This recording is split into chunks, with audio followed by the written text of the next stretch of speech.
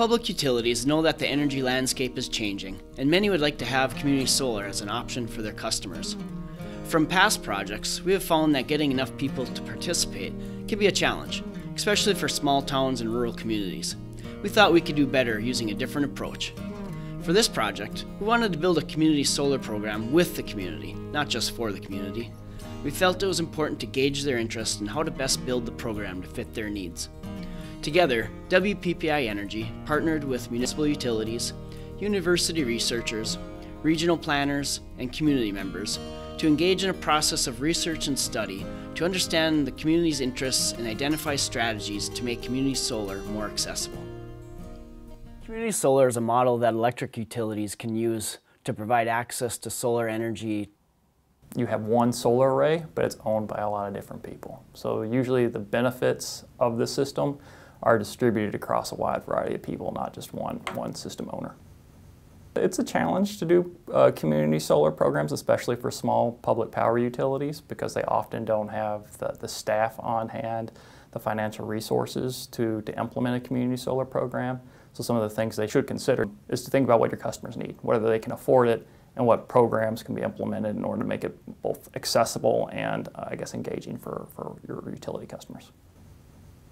Some of the barriers that became evident to us as we worked on the study is cost. The technology itself has been coming down in price precipitously over the last decade, but still trying to find a way that we could make this technology available in a way that wouldn't make these folks have to make other choices about the things that they would have to purchase, and putting this within their reach was important. Most programs require that individuals pay the cost of participating upfront before you receive any sort of monetary benefits from the program. So for those types of households, it's really hard for them to come up with the cash. They don't have the discretionary income. We're trying to take those barriers out of play so that community members can buy as little or as much as they want. They can join with no upfront cost at all, and they can pay in for their share monthly, but at the same time they're getting money back for the energy that their panel's producing monthly. It takes that upfront cost completely out of play. Community members could have a lot of reservations about participating in a community solar program, and probably the first one is trust in the utility.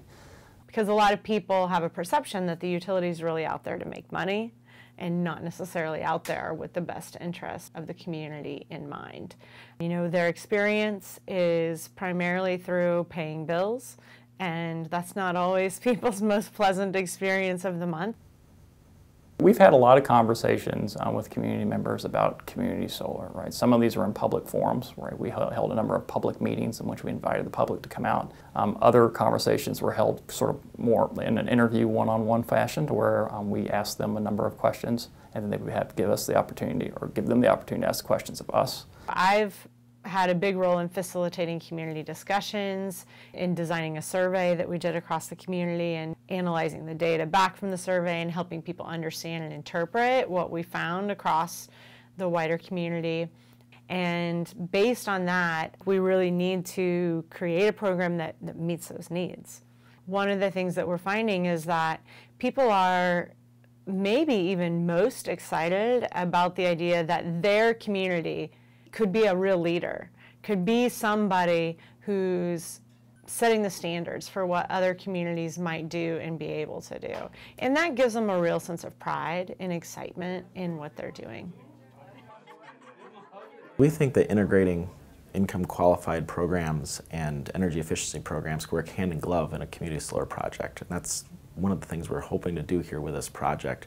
You can affect your overall energy bill and not just maybe your electric bill with the solar program. If someone participates in the community solar program, some of the cost benefits that come, so the credits that would end up on your utility bill, can help pay for energy efficiency programs in your home and actually reduce the amount of electricity and energy that your home would use. So marrying those two programs together is a great way to do it. Is this something that would work in the Upper Peninsula? We know that it does. The community, utilizing a grant, built a solar array at our water treatment facility over a year ago, and we have over a year of data showing the savings that the plant was able to produce.